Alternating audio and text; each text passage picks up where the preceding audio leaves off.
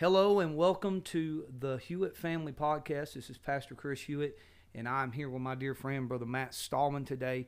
We got an exciting episode, the ministry of keeping your children while ministering. Before we get started, please make sure you're subscribed to the podcast. Help us to get the word out. We want to minister to people. That is our motive. We want to pour into people, and we've got some great interviews coming. And this episode is going to be no different. It's going to be wonderful. And then also, if you're watching on YouTube, please go ahead and like and subscribe and share it with friends. And let's get the content out. The algorithms do not like conservative Christian content, so we want to beat those algorithms and get the word out there. Good afternoon, Brother Matt. Hey, how you doing, Bro Chris? I'm doing well, and I appreciate you being with us today. And we're going to get right into it. And again, the topic of this discussion is the ministry of keeping your children while ministering. And we are seeing an epidemic in our churches, if you're paying attention, that a lot of folks are unfortunately losing their children. And I don't believe it's just happenstance. I don't believe it's just by accident. I think there's some things that are going on. And I will say this, and I want you to give your backstory. Obviously, you're a mentor to me. You're a friend to me. And I'm very thankful for you. And I know you're not claiming to be an authority on this issue. Right. Yeah, I'm not claiming to be an authority. That's why I'm asking other men these questions. But I see your children, and I see your marriage. And the reason I want you to be on here is because not that you're perfect, but there's a direction that you and your wife have taken. There's a direction your children have taken. And I want to find out more about that. So, Brother Matt, introduce yourself and give us a little bit about your background, please. All right, so saved when I was a child, grew up in a Bible-preaching church, but at the age of 17, my faith, I kind of had a crisis of faith, which I think is expected now. Yes, sir. I didn't used to think that. Like when I was raising kids, I didn't know that I had to brace for that. But I think what I went through at 17 is not abnormal. I think it's absolutely the normal. We've mentioned it like this before. It's like when my faith becomes my personal faith, right? Not just what my dad taught me, not what my church teaches, but who is God? How do I find him? How do I personally know him? Not in the sense of salvation, in the sense of the rest of my life, Yes, right? Sir. Who is God to me? So that crisis of faith led me into a relationship with the Lord, to walk with the Lord, to try to know the Lord and to please the Lord. And it freed me from a lot of things too. I mean, the biggest thing, first and foremost, probably like, music and relationships. I was able to turn my back on some of those things and just begin to walk with the Lord. And through that, I met my wife and fell in love, was married. We started serving in Africa. And she asked you to marry her, right? That's the way I put it. But if she's listening to this, she's probably screaming out, that's not the way it happened. But to be honest, she said, will you pray about marrying? Yes. So that's yes. not necessarily an ask, but definitely she had that intention. Yes. So the Lord led us to Africa, and Africa was a wild journey for us because we saw that we really weren't prepared for that level of ministry at that point. And it was difficult on my family, that my wife and two children at the time. So coming home from Africa, transitioning back into ministry in the U.S., another difficult transition, coming back from being full-time in the ministry, a full-time missionary, to first job was a janitor at a janitorial company, working nights, cleaning toilets all night long. I want to say something right there. A lot of times, and I don't believe you failed. For those watching or listening, Brother Matt and his family, they planted two churches that are still pastored by nationals to this day. That was in the late 90s. Those churches are still being pastored today. I don't believe you failed, but a lot of times when that missionary first comes back, there is a sense of failure, Yeah. and there is this idea that they're finished. And you were a young man. You weren't Absolutely. finished, and they go into oblivion, right? Right. And that's kind of what I wanted to do. Yeah. It's like, okay, tried that. I'm not cut out for missionary work. Absolutely failed in the sense the emotional side of what we experienced, because all of the sickness and financial issues that came through that move back. And so you want to go off radar. You don't want to give up on God. You love God, but you go off the radar, get out of people's sights so people can't attack you. And so that we did that for about 3 years, just went back into work. And it's like Jeremiah, if I could have stopped, I would have. I tried. Yes, sir. I could go to work. I could afford a nice little house. I could just go to church, support missions. But God wasn't going to let that happen. So God pulls us back into ministry. 2007, we started training missionaries. And then shortly after that, I took a church, started pastoring at the same time. And Did that, juggled those things till 2018, and then we at 2018 really went dedicated full throttle back into missions to try to evangelize the world. So that's kind of been the ups and downs of ministry. Some business involved in that, some work as a janitor in there, some work in a construction company. But since 2017, there's been no looking back on as far as following the Lord and knowing who the Lord was. Yes, sir. Well, so I love the background because there's you've done a little bit of everything, and you've done the missions, you've done evangelism. I think that's safe to say, Yep. and obviously the pastoring. And a lot of men do not get that kind of background, but you brought your children along this whole time, and so I want you to tell us a little bit about your children, what they're doing for the Lord. So our oldest son is Nathan. Nathan was born just about a year before we went to Africa. So during the Africa time there, that ministry, Nathan was just a baby. And of course, for him, he has no memory of that now. But he did well adjusting to Africa, well adjusting to life there, besides the sickness, the malaria. So he was about a year and a half old, and then Caleb was a newborn when we went. So Caleb now is 24, but Caleb was a newborn. So Nathan and Caleb were raised those first years in the ministry in Africa, and it took a huge toll on them physically, but they didn't get to feel the weight of that ministry. Yes, Some of the pressure of that, they didn't get under any of that. But today Nathan is a pastor. He's outside of St. Louis. He's pastoring a little church there. Just took that about 3 months ago. So he's in his first pastorate. Caleb is at our home church. He's a youth pastor at our home church, and he's doing missions from our home church. He's got just came back from somewhere in the Middle East. He's getting ready to go to South America here next month. Yes, he's sir. with us right now here doing a training in Indianapolis. So Caleb's been involved in the ministry. Ben is still single. He's at home. He's 19 years old, and Ben is called to preach, surrendered to preach, and really has a heart for evangelism. And is doing well on his way in that. Has a passion for souls. Has a gift.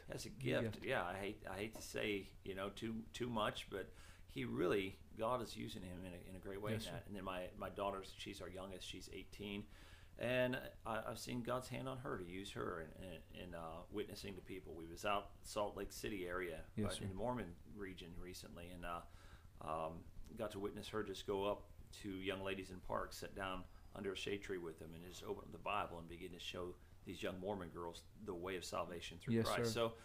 So all of them have experienced difficulty. All of them, I guess, again, that moment of life, which I would call a crisis Yes, of sir. their faith, a crisis in their walk with the Lord.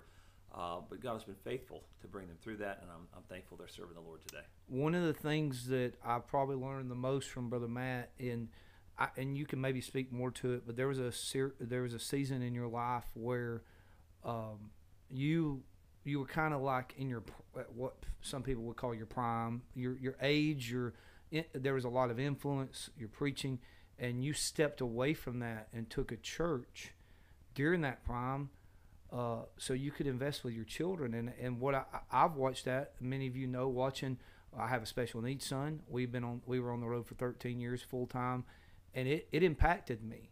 And I may kind of walk us through how you came to that. That's not the norm a lot of times in ministry, to kind of step away from your prime to do this. But would you and what you think maybe how that influenced your children now? So in 2007, when we really felt the burden to go back into missions. At that time, the older kids would have been, 8, 9 years old maybe. The younger kids would have been just babies. Mm-hmm. Ben and Amanda would have been really young. So in 2007, we invested back heavily in missions. We started taking trips. We started doing the missions training. I quit my job, left everything. I started over again with life. No salary. I just bought a little place out in the country, started doing the missions training, and that was an incredibly stressful time. Like we bought a church camp on a handshake, had no money down, had nothing. I mean, the utility bills used to come in at $1,000 a month, and that payment was $2,000 a month, and had no job, and we're fighting our way through, praying that in, preaching somewhere every Sunday, just busy in that, and it started off well. God started using it, but those 5 years of having little children in that type of ministry, it was fun. It was exciting. We grew together, but it was pretty incredibly stressful. It was requiring me to be gone quite a bit. I would either be overseas or I'd be on the road. A lot of times leaving my family alone, I had that sense that the investment I made in the older 2 kids, I was losing in the younger 2. And a lot of pastors had warned me about that. I had one pastor specifically warn me. He said, be careful, because he said, as ministry grows and as burdens increase, he said, your younger children will miss what your older children had. Wow. And he said, we're in danger of losing our youngest.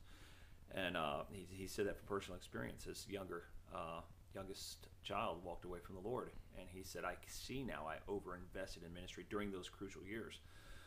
So by 2012, I sensed that. Okay, I've got preteens now. They're 12 and 13 years old, and I've got 5 and 6 year old. That family was good, marriage was good, but I sensed, okay, if I keep pouring into this level, I am going to miss something. These formative years, I'm going to miss. So I just praying about, okay, God, how do I stay focused on my family at this time? What do I do local? How do I free up more weekend space? And there was a little church in our town that had 6 people, and they were looking for a pastor. And someone mentioned it to me, and I'm like, oh, I'll pray for them. I've heard you say stuff like that. No interest. I didn't want to pastor, let alone pastor a little church with 6 people. Yes, sir. And the building was all run down, and it was in a bad part of town, and there just wasn't anything there for me. And the church we were in at the time was healthy. The kids were doing well. Had a fiery preacher, and the choir would get up singing. The glory of God had come down. It was just, we were happy where we wanted to be. But something in me, God just kept drawing me back to that little church. And at the time, I couldn't see the big picture. I just saw this church, this is going to be too much for me. Almost like a minimizing. Yeah, you're stepping backwards. Yes, sir. Because I had the opportunity to preach to usually hundreds of preachers, people on a Sunday or conferences, and you are stepping back, and you're slowing everything down.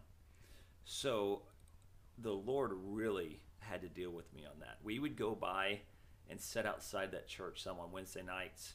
And I remember a couple Wednesday nights, we're sitting outside, and a car pulls up in the parking lot, and we're thinking, man, do we go in or not? We don't even know if we want to go in and see this church. And an older man got up, and he stuck a note on the door, got back in his car and left. And I went up to the door and looked, and the note just said, no services tonight. They had no pastor, they had no preacher. There's only a few people left. And God really began to break my heart over that. It's just funny because it's a change in heart, because I have the heart of an evangelist. Yes, I love to go. I love to preach the gospel in regions where it's never been heard before. I love to teach people things they've never seen and open their eyes. And I've never had a pastoral heart, but that night specifically, going up to that church, reading that note, and going back in the car and thinking, my goodness, here's a group of people without a pastor. So we did it. I jumped off the cliff, and I took that church, and it was a radical change for us from what we had done in missions, and it was a radical change for my family. I remember the first 6 or 8 weeks, my kids cried all the way to church. Oh, my. And it wasn't just my kids. It was Kathy and I, too. We'd get in the car because I'm thinking, like, I'm looking at the clock. I'm thinking, man, Brother Parker's probably getting ready. He's already in the office. He's greeting people. The choir's practicing right now. What we left was what we wanted, and what we got is what nobody would want. But what you needed. It is what we needed. And so through the 7 years to follow, God did work at the church, and I'm grateful for that. But what God really did is he worked in my family. Our children began to take responsibility for their walk with the Lord and for their ministry. We didn't pressure them, and this is the tricky balance of a pastor raising your kids in a ministry. How do you let them be children and let them still engage the world as a child in that innocence, and yet allow them to grow in their responsibilities of taking on work at the church? So those were interesting years, kind of balancing all of that. There were times where they didn't want to be there, and the times where they didn't want to be around me, and times where they were tired of hearing me preach. But God was gracious to begin to birth in them a desire for the Scriptures and studying the Scriptures. We did some simple things. As the boys got a little older, we took our midweek service and we said, okay, our young men are going to do the midweek service. We're going to study the book of Acts chapter by chapter. Each of the young men had an objective. One is going to look at the cultural context of the Scripture, what's happening in this context. One is going to look at the geographical context. Where are they? Somebody's going to look at the biographies of who is involved in this passage. What are the men? And we had 6 teachers every midweek service, and each of them had 10 minutes. A point. And each of them had 1 point. And stuff like that. My kids at 13, 14 years old, it's like, okay, it's Monday. I got to get serious. I got to study. Yeah. I got to know what's Acts chapter number 3. What's happening tonight? And our church began to embrace that. Okay, it's not that the 13 and 15-year-olds did a better job than an older man could have done, but what happened is we begin to see that our church came in, studied up to check the boys and see, okay, these guys study their Bibles tonight. So we started to create that energy among our young people, and especially among my boys, where they begin to take that responsibility, including them. They took ownership of ministry. And as they got older, they started doing some of the children. When you're in a church of 6 people, your 12-year-old's the children's church pastor, Yeah. So we started running buses, bringing in buses, and by that time the church is growing. But Caleb, at 12 years old, was sort of the children's church pastor. He's preaching the gospel to 10, 12-year-olds, and we started seeing young people get saved, bus kids get saved and baptized. And so that 7-year break from missions. Now, we still do missions trips, we still do missions training, but the emphasis slowed back down. It came to our community and it came on our family. And for those 7 years, God was very gracious to let us serve together in those formative years of our children's ministries.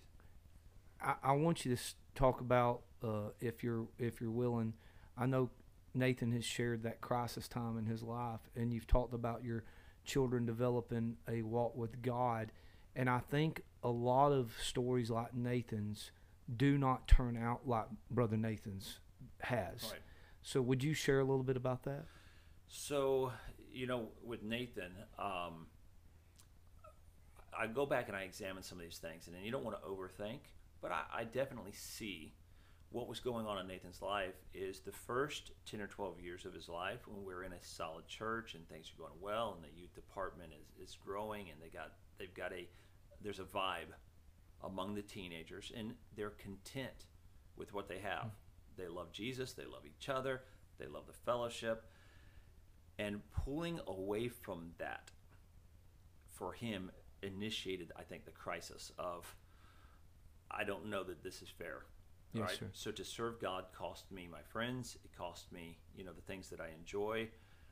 But what it also did for us as a whole is it opened our eyes to how detrimental ministry can be if it's not Christ-focused. This is not the fault of a Sunday school teacher or a pastor. It's just human nature. We get involved in the community, and the community becomes the central part. And we didn't realize till we left our church how true that was of us. We loved the church. And of course we loved Jesus also. But the church became the focal point of the weekend. It became the focal point of what we were doing.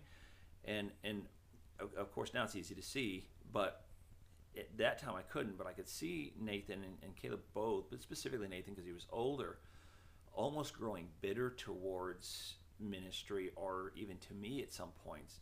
Because ministry took all that away from him. Ministry is what took him from those relationships. All right.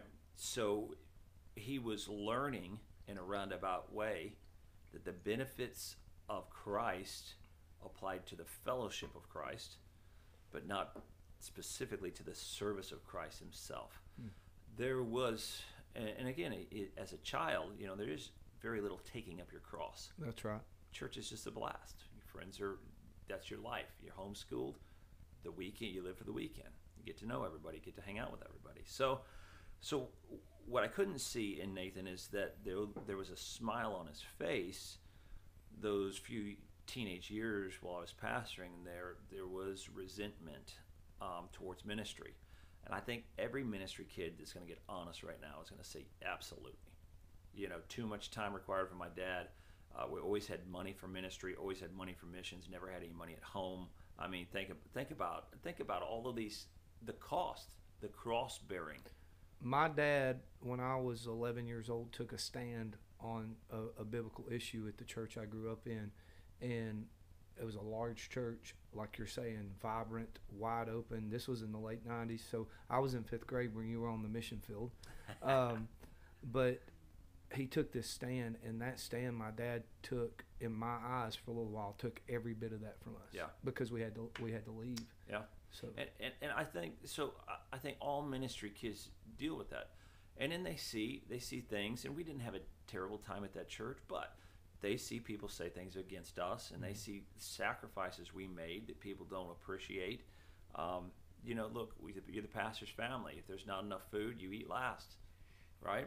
How much of that do you shield from your children and your wife, even what people are saying, how things are going? How much of that do you kind of put a wall up? Yeah, and I think that's going to be based on your timing with your children, where they're at. If my children were already struggling, I would shield them quite a bit.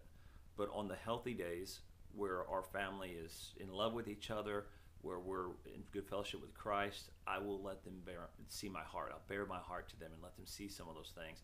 Because the truth is, subconsciously even, they see it already. They know, they feel the vibe that's happening. And I've always taken a policy to be very, very open with my kids, unless specifics need to be shielded. Individuals, or maybe at a time in my kid's life they're struggling. But typically, those conversations are going to come on Sunday night on the way home from church. Yeah, you're going to have to air things back out, and it does take a call.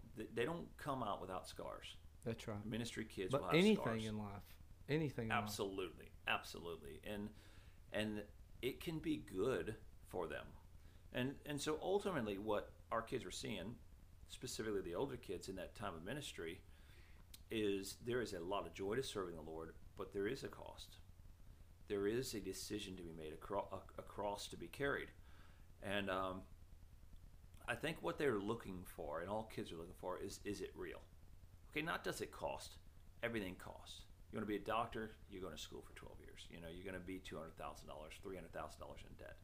There's a cost, okay? They're not afraid of the cost. They're afraid of paying a price for something that's not real. That's right.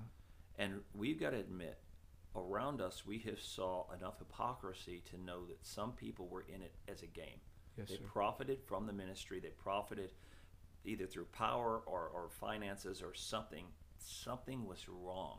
And then it's hurt us for, the pastors and preachers around us that have fallen. And boy, that's taken a toll on my kids. That is anyone real?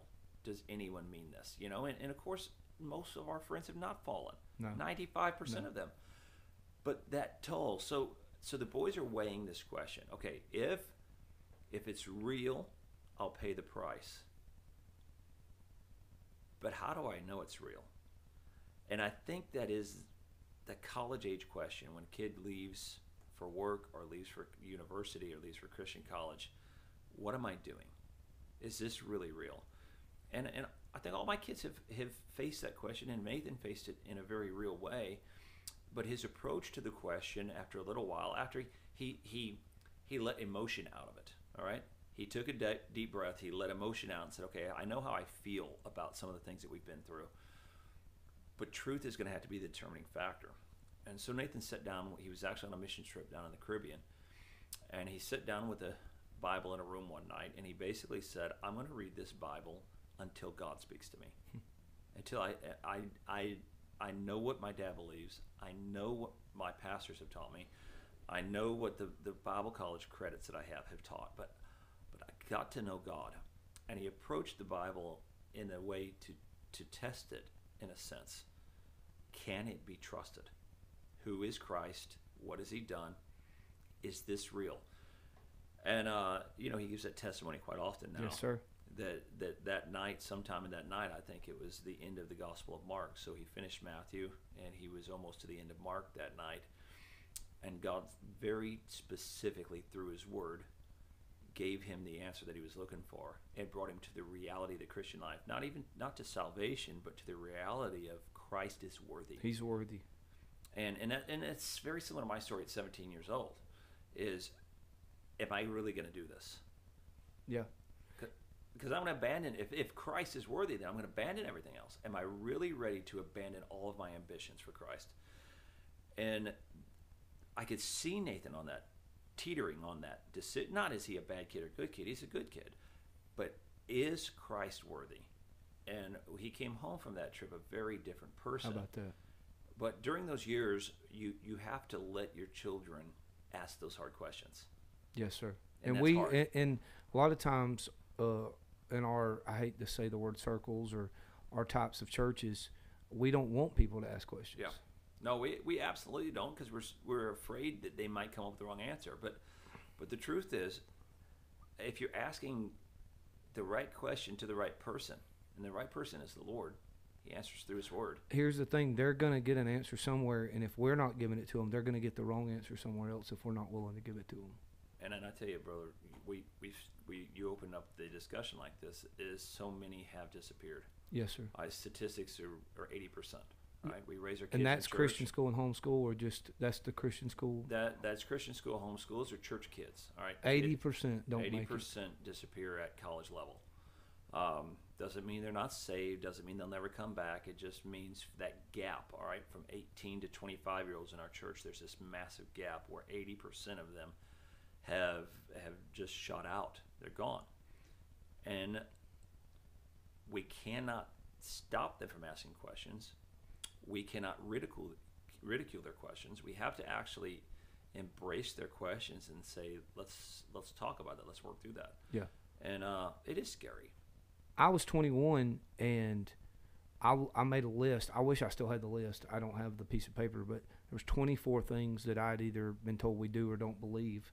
And for 6 months, I just went to the Bible. I would just take that. Whenever I got done with that one, I would just go to the next thing on the list. And I'll just be honest, I came out on the other side a little bit mad that a lot had been withholden from me.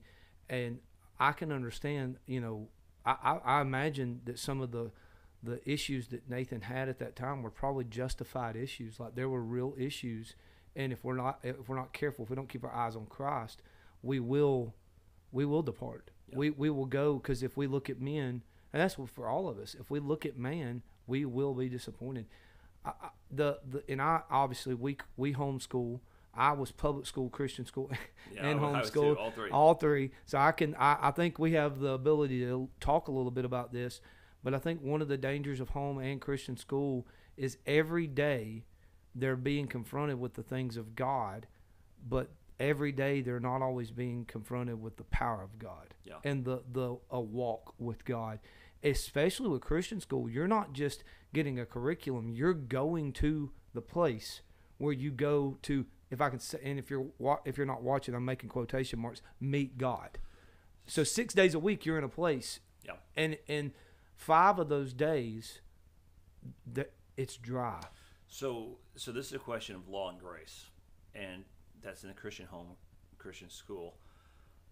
It's very hard as a parent or as administrator of a school or as a pastor to teach people that we're under grace and then actually raise our children under the law. And by saying that, like I'm talking about being in a Christian school and hearing how wonderful Jesus is, and then getting my tail whipped because my hair touched my collar. Yeah. Like 14 lashes, you know what I mean? And so I kind of grew up under some of that. Give him the cat. Yeah, give him the cat. How can these things both be true? Like, I remember not turning in homework assignments and getting swats. I mean, I'm talking some great swats for just missing a homework assignment. And I thought they were optional, honestly. I didn't know you had to do them. So, but I found out that the hard way. But we do that in our homes too. Yeah. Okay, we raise our hands on Sundays and talk about the grace of Jesus. And then when we come back, we come back into our home in a very hard, staunch, rigid Christianity. And we've got to be very careful in doing that, because everything that we're teaching in our home is based upon the principles and the doctrines of Christ. And so is there punishment for wrongdoing? Of course there is. Is there reward for doing right? Sure there is. But the spirit behind it, the spirit of the, can I say dark days of fundamentalism, was very rigid, and it lacked love. It lacked answers, and it lacked love. So if I'm going to tell and you my were children, coming out of that era. Yeah. See, that is very foreign to me. And me and you've had that discussion before. It was almost the opposite. I didn't grow up with that rigidity. Probably needed a little more, just to be honest. Right. But you grew up coming out of that bad spirit era of all of this. Right, and it wasn't in my home necessarily. My mom and dad were kind, and we had a good home, and my church wasn't necessarily that. But it was prevailing in the movement, in the movement, the atmosphere. There was that, and so I remember just sitting down with my kids, like doing Bible studies. Like, hey, here's why you can't do that. Like one of the verses we had to memorize all the time, and I'm trying to think if I can remember it now. Is he that ruleth his own spirit is like a city broken down without walls. Sure. All right, the man that cannot rule his own spirit. I heard Caleb quote it the other day. Caleb was the one we had to. Yeah, he quoted it the other day. So we're doing Bible studies with the kids. Like, hey, why can't you do that? Okay, you just punched your sister, right? All right, what's going on here? You know, why can't we do this? And what's going to happen? And I remember one time doing a study with one of the kids on the rod. Yeah. I mean, we're just doing a Bible study on the rod, and Kathy read a verse to one of the boys, and he goes, "That's where that came from." I'm like, yeah, we didn't make this up. Yeah. Like, we're trying to protect you and your future. And one thing we realized early is if our kids were isolated inside the walls of our home, then it was very hard to understand evil and good. So by doing missions, by working in the community, by going to the prisons, by going to the jails, by going to the funeral home, by going into the hospitals, by going to the streets and into the mission, they started to discern the outcome of evil. Oh yeah. Like what could this lead me to? Where will this go? And I think sometimes we have overprotected children from the perils of life, so that they literally just they don't have the ability to process how dark evil is. Isolation, not insulation. Isolation, not insulation. There was a instance recently where we were dealing with a young person that had made some really bad decisions. And it's very, very obvious our children were seeing the ramifications of this. And to God be the glory, God touched that situation. This young person made the right decision and has abandoned that, repented, got right with people they needed to get right with, and I bless the Lord for that. But even with the right outcome, we sat our children down and talked about the process that got that person to that point. Because, like you're saying, ministry is dirty sometimes, and you've got to show them the end. Yeah. The hog pen needs to be seen, not experience. It might keep the experience from happening. Proverbs 14:12. There's a way that seems right unto yes, man, sir. but the end thereof are the ways of death. So if you pull back the veil a little bit and you let your kids see into the world, all right, we're not talking about watching filthy television. No. We're talking about taking them on a journey where they can see the things that appear, the pleasures of sin, right? The pleasures of sin, it appears as though it's all you would ever want, but it always leaves you with the same tragic outcome. It steals everything from you. And ministry with kids allows them to see the dark side of that. And so when they're making life decisions, they're making life decisions based on all of the evidence. Yes, sir. And whether that is morality, and keeping themselves from marriage, or whether it is entertainment on television, or whether it's the music they listen to, everything from a cigarette to alcohol, they're seeing an honest perspective. And we got to admit, you and I we're both at age now, young people are coming to us. We're counseling them for marriage. We're counseling them, for decisions that they're making. And there's an innocence about them that I admire, but the truth is some of them are almost worthless. Oh, yeah. Because they're stepping into life decisions having no idea the consequences of the wrong that they've done or of the things that they're about to do. And so within reason, you must take your children and let them see beyond the consequences, beyond of sin, the veil. beyond the veil. Let them see what this really is. And a way to do that, a lot of the ways to do that is do inner city mission work. Yes, sir. Do inner city. You don't have to go to Africa. That's what we're doing. Find an inner city. Yeah. Our children have seen prostitutes come into the tent and seen drug addicts that are ticking, and they're wondering why are they tweak. Yeah. We call it's called tweaking, but they're making these moves. They don't that. And my children and your children, they've seen that firsthand. Pleasures of sin. They've seen the end of sin, and it is death. Obviously we're in a generation now that have maybe overcorrected. Yeah. There were a lot of things in the generation you grew up in, which I was growing up at the same time, but I was very young. I didn't see it like you did. But that 90s harshness, if we can say it that way, I believe there was a lot of things that those men really took the right stand on, but you hit the nail on the head. They were not willing to take the time to explain. Yeah. And there were things that were extra biblical. I'm not going to pretend there wasn't, but there were a lot of things that were right. And I'm afraid my generation, because of that, has thrown the baby out with the bathwater. Yeah. And I think just going to the book, and we're seeing that in discipleship.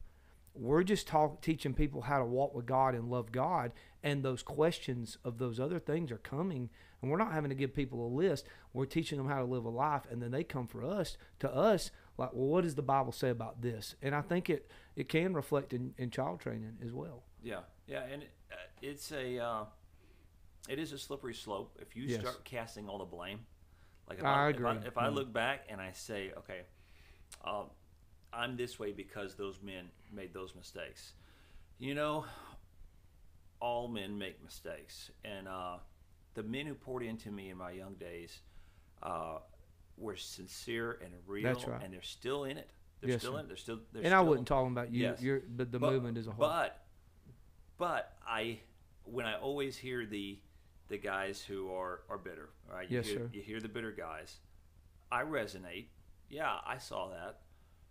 But where are our eyes? Where are we supposed to be looking? Not on Jesus. And where am I putting if you're doing that? Yeah, where am I going to focus my children's eyes? I'm going to spend the rest of my life in a place where I'm looking to Christ, thankful for the investment made by my father and by my pastors, thankful for the doctrine they gave me that was Amen. sound, for the faith they gave me that was sound, the mistakes that they made we've learned from, and then when I look back at my life, even now, and my kids and I will get to sitting around laughing about some of the things I taught or did or something there's days where I was just wrong. Yeah. And then there was one day the kids would not stop at the back of the car, and my kids are old enough now I can tell child abuse stories and not worry about losing them, okay? But one of them was just being a brat, and I just turned around the seat just to let him know to stop. And I popped him in the leg or something like that, and the car got silent. And all of a sudden, the other kid said, Dad, you got the wrong one. You got the wrong kid. And, of course, what do? You have to pull over and fix this and apologize. And I have spent my life apologizing for things that I've done wrong. I am a man. And if my kids wanted a reason to be bitter, they'll find it. If I wanted a reason to be bitter, I would find it. And here's what the scripture says: take heed lest any root of bitterness springing up trouble you, and thereby many be defiled. The men who are living in bitterness have set their children into a cycle of trouble. Bitterness and trouble. Bitterness and trouble. You got to break the cycle. Yes, sir. My pastor wasn't perfect. My father wasn't perfect. I turned around and did the same thing to my kids, and I'm going to watch my kids live a non-perfect life. Yes, sir. They're going to make doctrinal mistakes. They're going to make mistakes when it comes to child rearing. And by the grace of God, our children adapt and overcome. And God is good to us. That's right.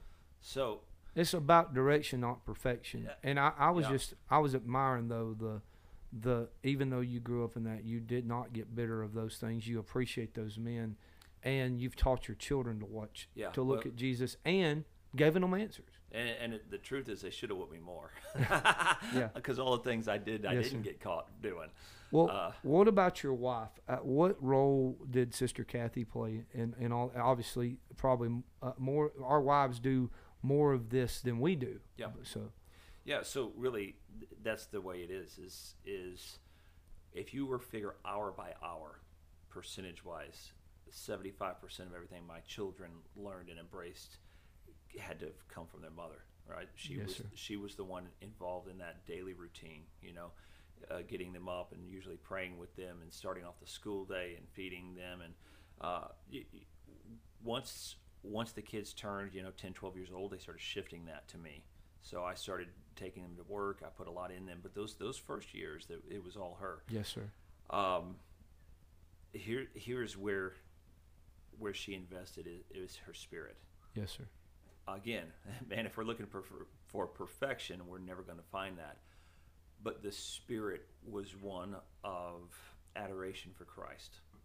And Kathy grew up in an environment that what I would consider more liberal than what I would have, but yet the advantage of that is there was that admiration of Jesus, of who Jesus is and how lovely he is. And then later, when we started courting, dating, whatever you want to call it, when we started really getting to know one another, we found out that we had some differences on dress, or on even, like, I think she had that time still using NIV off and on, different things like that. So we had some differences on some things, but her spirit was unbreakable. This simple love and admiration for Christ and who he was. And so if you have that in your home, that undergirds, it strengthens the foundation for the home. Is no longer the rule of the home, it's the spirit of the home. Yes, sir. And so you can bring up kids in a non-perfect environment, but yet in that gracious home where Christ is being glorified. One thing Kathy has always loved to do is sing or to play music. Yes, sir. And so I still can't. You heard me try to sing today. I cannot. I don't know why. I cannot sing. He cannot sing. I can't. But I do. I do anyway. It's a blessing. All right. So, but the kids, by 5, 6, 7 years old, they're playing the piano, they're singing, they're playing the guitar, and that comes from her. So that spirit that she brought into the home was conveyed, first of all, I think, in her compassion. Kathy will cry. Like if I sneeze and tear up, she'll cry. Right. So Kathy will cry with anyone who's crying. If she's your children all have that ability. Yeah. When something gets special or serious or sweet, they all immediately weep. Yeah. She brought that compassion, that spirit. And look, I don't have that. I'm not mean or ruthless, but I don't feel that. Like if you broke your arm right now, I'd be like, dude, everybody breaks their arm. Get over it. I don't have that. So she brings that to the home, and then she brings the music, the worship. Yes, sir. And those are things that categorized, I guess, defined our home. When the kids were little, there would have been music and there would have been compassion. It's wonderful.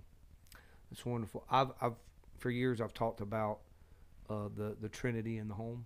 How the dad is a picture of God the Father. He makes the decisions, carries out the judgment. He's kind of got a law in the home, a direction. Okay, the mother's a type of Christ. So the father he's the head. She's the heart of the home. Yeah. She's that compassion, the mediator. She keeps the father from killing the kids. All that joy in the home. And then the children are a type of the Holy Ghost. They're the help in the home, and they're fulfilling the desires of the father and the mother, and they're a mirror. They're a representation. Right. And so I think you just nailed that on the head with the compassion, the music, the tenderness coming into the home, and we need more of that. And you have to facilitate some of that, because she will break in that. She will break in that. So those are things that have to be restored, yes, rejuvenated, because the wife is on the home front taking the brunt of the work. Yes, she's sir. putting in the most hours. It may not be the most rigorous work, but the brunt of the effort going into that home is on the wife. And so if you don't pull back and refresh her, and that's done through your just kindness, it's done through gifts, it's done through words, it's done through vacation, it's done through rest, she will come to the point where she loses that soft edge. Yeah. And if she loses that edge and the kids can't look to her for compassion, if she's in that broken condition, they're going to miss that element, and you cannot let that's unacceptable to let happen. So I've been on the soft side with my wife. If my wife needed something, I give it to her. Yes, sir. Like if I need to get a second job or a second mortgage, what my wife needs, she has. Yes, sir.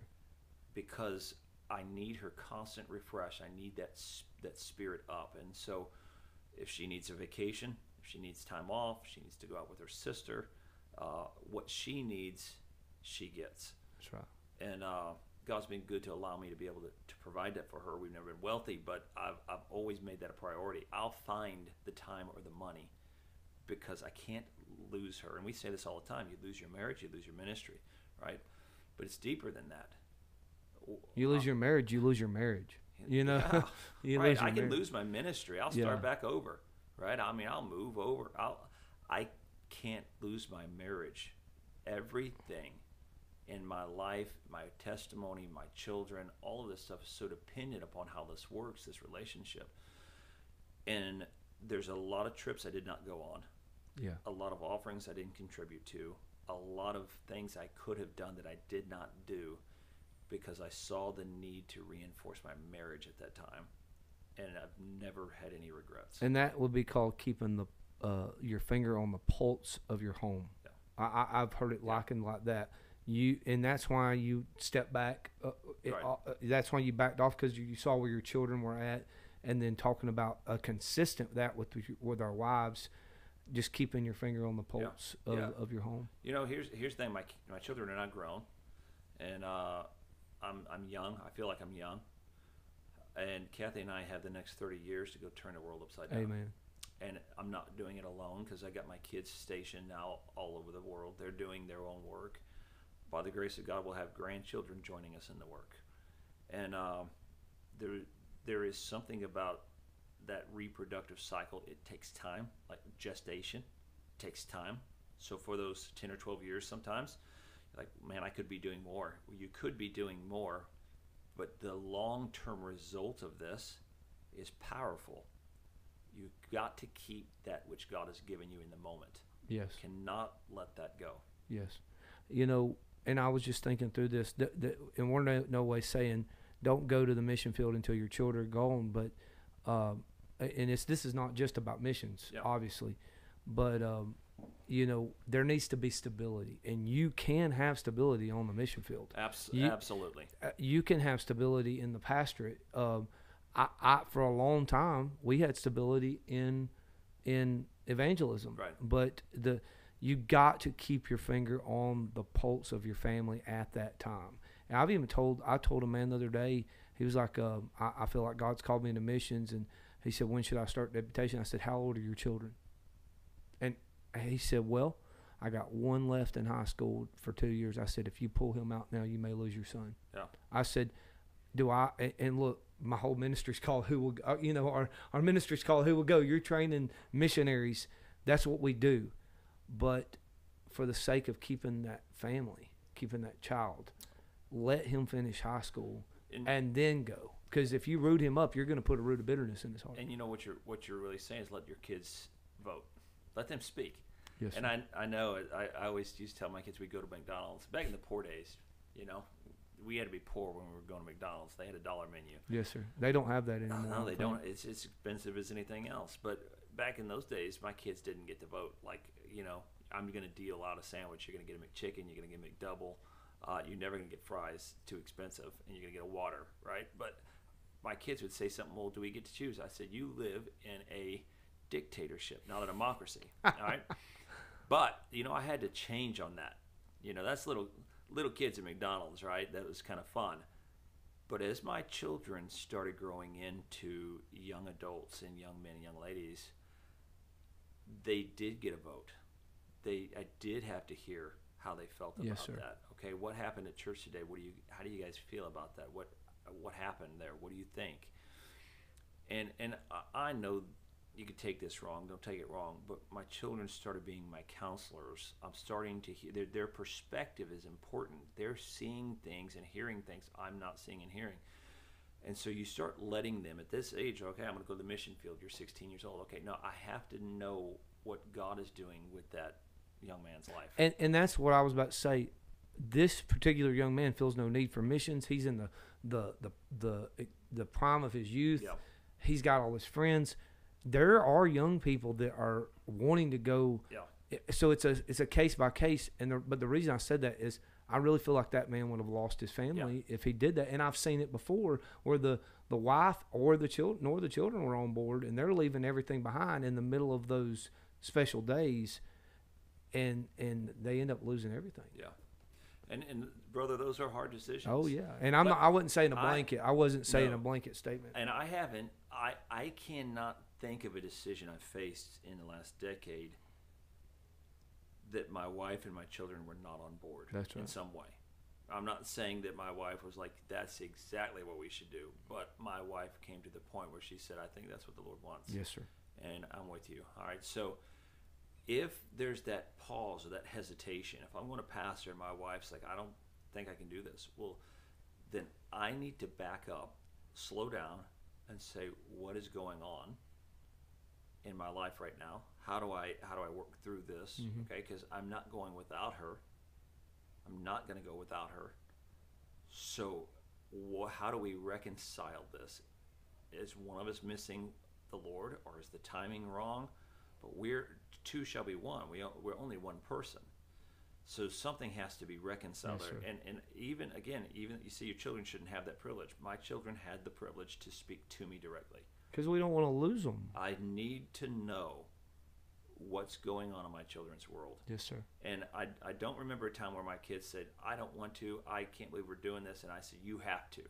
I don't remember that time. I remember times where we had to sit down and discuss why we were doing something and what was the best course of action, and had to come to the conclusion, well, this is what the Lord wants.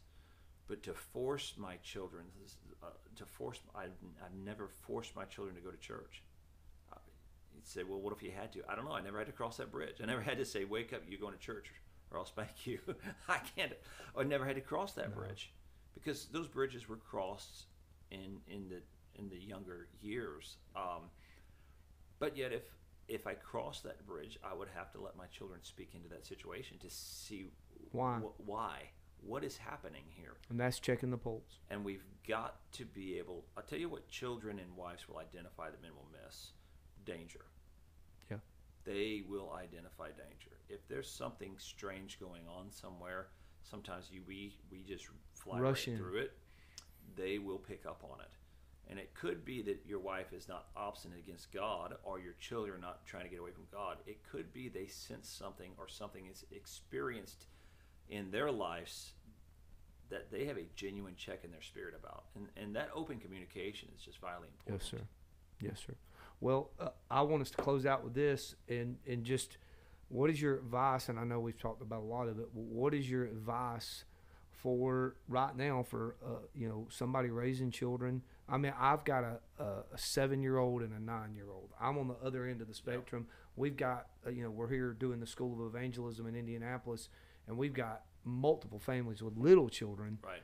What is your advice for these that are in the ministry raising children?